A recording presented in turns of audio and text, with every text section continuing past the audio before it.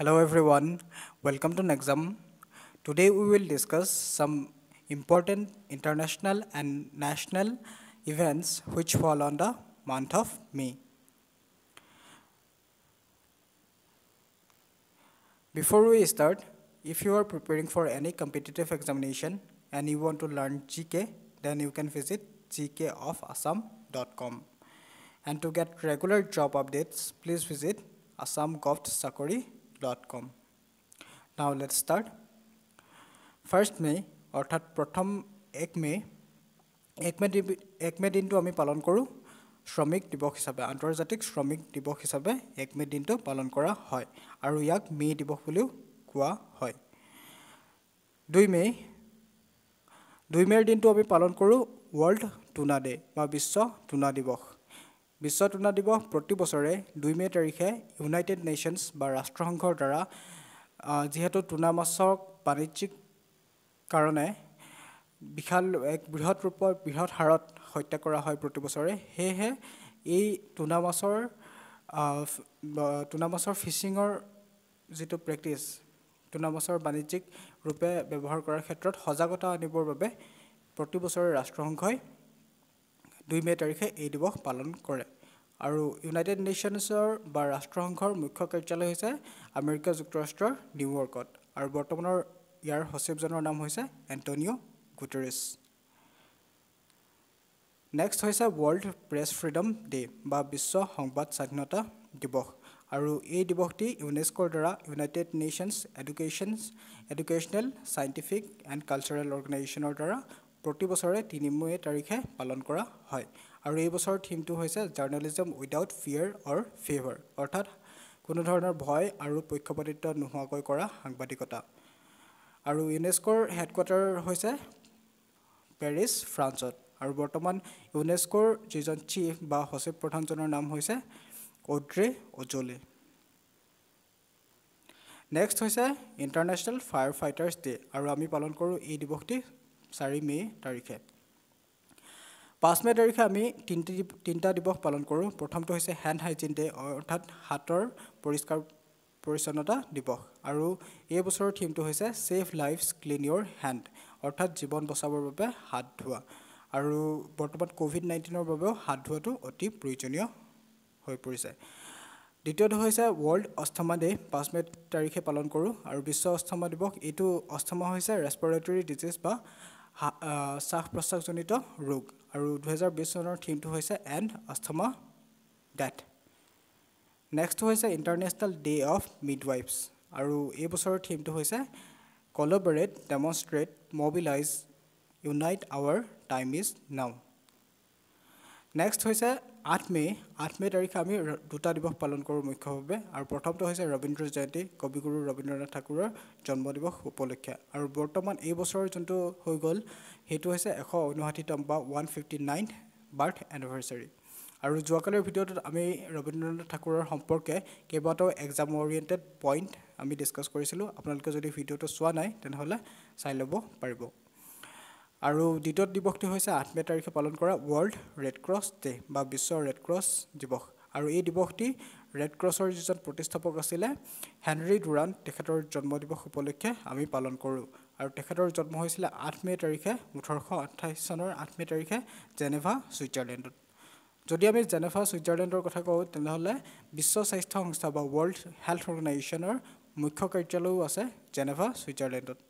আৰু বিশ্ব স্বাস্থ্য সংস্থাৰ যিজন হেড বা যিজন সচিব হৈছে সেইজনৰ নাম হৈছে টেড্ৰছ আধানম আৰু তেওঁ হৈছে ইথিওপিয়া হৈছে আফ্ৰিকা মহাদেশৰ এখন দেশ আৰু ৰিচেণ্টলি আফ্ৰিকা মহাদেশৰ যিটো এটা ইউনাইটেড মঞ্চ আফ্ৰিকান ইউনিয়ন তাৰ প্ৰেছিডেণ্ট হিচাপে দক্ষিণ আফ্ৰিকাৰ ৰাষ্ট্ৰপতি চিৰিল ৰামাফোছাক নিৰ্বাচিত কৰা হৈছে নেক্সট হৈছে 9 মে তাৰিখে আমি পালন কৰোঁ ইণ্টাৰনেশ্যনেল মাইগ্ৰেটৰী বাৰ্থডে বা বিশ্ব পৰিভ্ৰমী চৰাই দিৱস আৰু 2020 চনৰ থিমটো হৈছে birds connect hour world it is not your world sorry for that it is hour world অৰ্থাৎ আমাৰ বিশ্বখন চৰাইয়ে সংযুক্ত কৰে নেক্সট হৈছে 12 মে আৰু সেইদিনাখন আমি পালন কৰোঁ 12 মে তাৰিখে ইণ্টাৰনেশ্যনেল নাৰ্ছেছ ডে আৰু এই বছৰৰ থিমটো হৈছে nurses A voice to lead nursing the world two health আৰু যদি আমি কওঁ মডাৰ্ণ নাৰ্ছিঙৰ যিজন পায়োনিয়াৰ of the modern nursing then C is Florence nightingale আৰু বিশ্ব নাৰ্ছ দিৱস সেইবাবে পালন কৰা হয় যাতে ফ্ল'ৰেন্স নাইটিংগেলৰ বাৰ্থডে কাৰণে বাৰ্থ এনিভাৰ্চাৰী বাবে ইণ্টাৰনেশ্যনেল নাৰ্ছেছ ডে পালন কৰা হয় অৰ্থাৎ মে 12 তাৰিখে ফ্ল'ৰেন্স নাইটিংগেলৰ জন্ম হৈছিল আৰু ফ্ল'ৰেন্স নাইটিংগেলক অন্য এটা নামেৰেও জনা যায় সেইটো হৈছে the lady with the lamp 15 মে তাৰিখে আমি পালন কৰোঁ এণ্ডেঞ্জাৰ্ড স্পেচিছ ডে অৰ্থাৎ বিলুপ্ত হৈ যোৱা প্ৰাণীসমূহৰ দিৱস আৰু এই দিৱসটি পালন কৰা হয় IUCNৰ দ্বাৰা আৰু যদি আমি কওঁ এণ্ডেঞ্জাৰ্ড স্পেচিছৰ বিষয়ে তেনেহ'লে ৰেড ডাটা বুক বুলি যিখন ৰেড ডাটা বুকত এণ্ডেঞ্জাৰ্ড স্পেচিছৰ সকলো ডেটা কালেক্ট কৰা হয় দেন 15 মে তাৰিখে আমি পালন কৰোঁ ইণ্টাৰনেশ্যনেল ডে অফ ফেমিলিজ আৰু এই বছৰৰ থিমটো হৈছে families in development Copenhagen and Beijing 2025 next হৈছে মে 16 আৰু 16 মেৰ দিনাখন আমাৰ উত্তৰ পূৰ্বাঞ্চলৰ এখন ৰাজ্য ছিকিমৰ ষ্টেটহুড ডে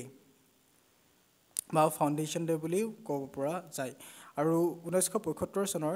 16 মে তাৰিখে ছিকিম ভাৰতৰ এখন অংগৰাজ্য হিচাপে স্বীকৃত হৈছিল আৰু আপোনালোকে কমেণ্ট বক্সত আনচাৰ কৰক ছিকিম কিমান নম্বৰ ৰাজ্য হৈছিল আমাৰ দেশত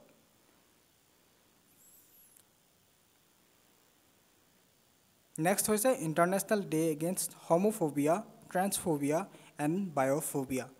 আৰু এইটো হৈছে 17 মে তাৰিখে আমি international day against homophobia transphobia আৰু বায়'ফোবিয়া পালন কৰোঁ অৰ্থাৎ যিসকল আমাৰ সমাজত আছে ট্ৰান্সজেণ্ডাৰ লোকসকল বা যিসকল হোমোছেক্সুৱেল লোকসকল আছে যিসকল সমলৈংগিক লোকসকল তেওঁলোকৰ বিপক্ষে আমাৰ সমাজত কোনো ধৰণৰ সন্মান জনোৱা নহয় বা তেওঁলোকৰ অধিকাৰক কোনো সন্মান জনোৱা নহয় গতিকে সেইটোৰ বিৰুদ্ধে এই দিৱসটি পালন কৰা হয় আৰু এই বছৰৰ থিমটো হৈছে ব্ৰেকিং দ্য বেৰিয়াৰ আৰু একেবাৰে শেষত হৈছে আমি এটা পইণ্ট মিছ কৰিছিলোঁ মে 1 তাৰিখে ষ্টেটহুড ডে অৰ্থাৎ সেইদিনাখন ভাৰতৰ দুখন ৰাজ্যৰ